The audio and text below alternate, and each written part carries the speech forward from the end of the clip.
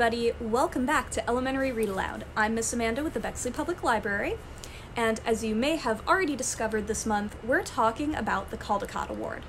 Now, the selection committee for the Caldecott Award will be meeting in late January, and so leading up to that, we're going to be reading some of our favorite books from this past year that we think have a chance of winning the Caldecott. And so, remember, the Caldecott Award is awarded to the best picture book, the best illustrated picture book especially, of the past year. So we're looking at books that were published in 2020. All right, now the book that we're going to be reading today is pretty near and dear to my heart. It's a new one called Big Truck, Little Island by Chris Van Dusen. Now you may be wondering, Miss Amanda, why is this book near and dear to your heart? Well, you see, my father was a truck driver. And so getting to read through and see this truck driver as he tries to get to the end of his route, which we'll see that at the end of the book, reminds me a little bit of my father. So let's get started. Big Truck, Little Island by Chris Van Dusen. And so we see here on the end paper, we've got the ocean and what appears to be a boat. Wonder what that has to do with the truck. Big Truck, Little Island. Ooh, and we can actually see the big truck on this page too. Out on the ocean, one bright summer day, bound for an island still 5 miles away. A tugboat was towing a truck on a barge, a truck that was hauling a load, extra large. Yeah, the truck and the load on the back both look really big. They're almost bigger than the tugboat. The cargo it carried was all under wraps, tied to the trailer with buckles and straps, facing a twisty and treacherous ride to get to the field on the far eastern side. So we're starting down here in the harbor, and we're trying to get up here, and wow, this path is super twisty. Goes up this huge hill, goes in and out of trees, all the way up to this little field at the eastern side of the island. That's gonna be hard. The barge reached the ramp, the truck trundled off. It bucked up the bridge with a wheeze and a cough. Then slowly, surely, it chugged up the road, lugging its 20-ton oversized load. Whoa, whatever this thing is, it's huge! It's almost bigger than some of these houses here. And 20 tons is super heavy. Oh, we finally have the truck driver. There he is. One narrow roadway transected, that means cut it in half, the aisle, and the driver had driven it less than a mile.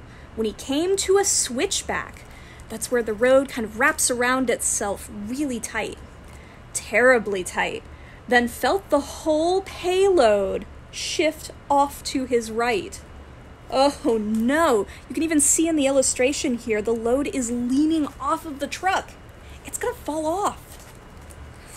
And I can definitely say truck drivers don't want their the load on the back of the truck to fall off of the truck. The trailer was tipping, everything slipping. The wheels in the way back were no longer gripping. Ooh. They skidded and slid off the road, and then, oh my goodness, the whole truck's going off the side of the road. Thud! They landed and lodged in the soft, sticky mud. Whoops. Our payload in the back has made the back of the truck go off the edge of the road, and now the back wheel is stuck in the mud. And now we know that the load on the back of the truck is super heavy. It's like 20 tons. And so if it's going to get stuck in the mud, it's really going to get stuck in the mud.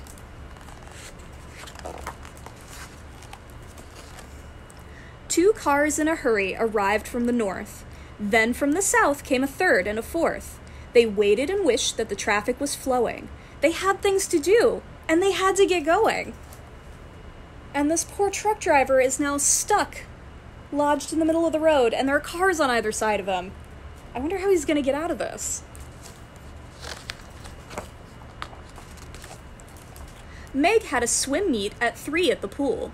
She swam the fly, that's a kind of swimming stroke, for her team at the school. And Barry was late for ballet. He needed to practice his battement frappé. Oh, check it out. He seems like a really good ballet person. Ballerino.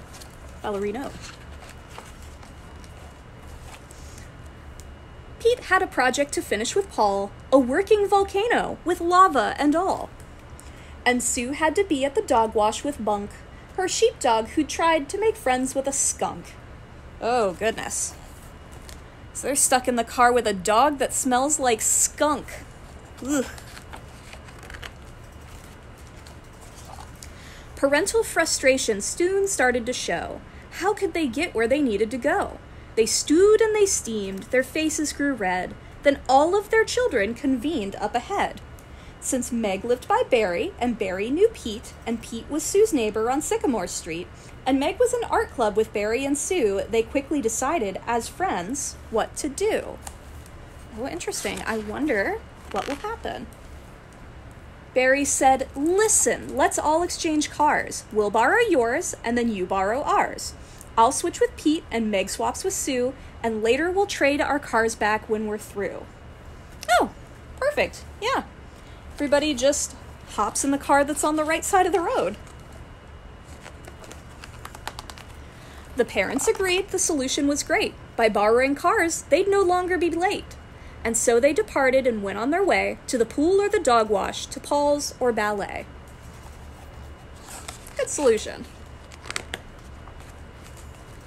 And as for the big rig, that too was okay. A wrecker was summoned and towed it away to the far eastern field where later that night... Check it out. Check out what his load was. All was revealed to the people's delight. He was hauling a Ferris wheel. And look, there's a whole fair down there on the eastern field now. Wow. I'm glad the truck got unstuck. And that brings us to the end of the book itself. But there's an author's note here at the back that I'd like to read to you guys. "A few years ago," says the author, "I heard about an incident that happened on Vinalhaven, an island off the coast of Maine.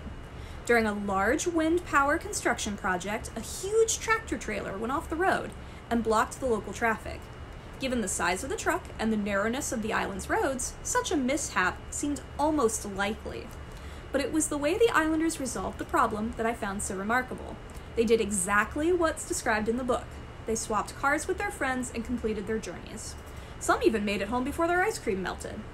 Later, after the big rig had been cleared and the road was once again opened, all of the people involved returned the cars to their original owners. Apparently, this kind of sharing is common on the island. When I contacted a resident of Vinalhaven to ask if this story was true, she seemed surprised that I was planning to turn it into a book. She said, 'We all know each other, and so that's what we do. We leave our trucks unlocked with the keys inside in case someone needs to borrow one. Don't you wish everyone was that trusting?' So even though I changed a couple of the details and added some new fictional characters, this is overall a true story. And I can't think of a better example of problem solving and cooperation than what took place that day on Vinalhaven off the coast of Maine." And so they even got that poor truck driver unstuck and managed to get him to his destination too. And there's a picture on the back here that shows what one of these trucks actually looks like. This is one of the big rigs used to transport the enormous wind turbine blades on Vinalhaven. Here it is leaving the waterfront on the island to make its way up to the construction site. And so this type of truck is called a semi-truck, or usually they have 18 wheels, so they're called 18-wheelers as well. And this is actually almost exactly the type of truck that my dad drove back when he drove for a living. All right, and that, my friends, brings us to the end of our book. Thank you guys for joining me here on Elementary Read Aloud today, and we'll see you again sometime soon. Have a great rest of your day. Bye!